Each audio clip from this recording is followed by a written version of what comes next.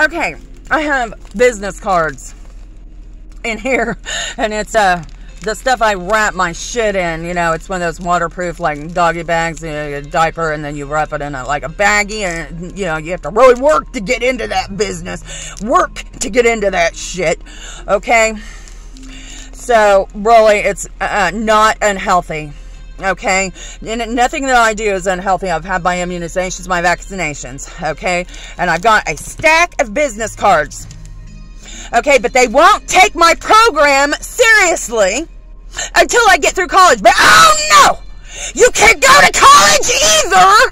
Oh, but then they're going to traffic me around, force me out, and traffic me around to somebody else who's doing it through the CARES Act, through Meridian, where they can take my money and act like I didn't take responsibility for what was going on.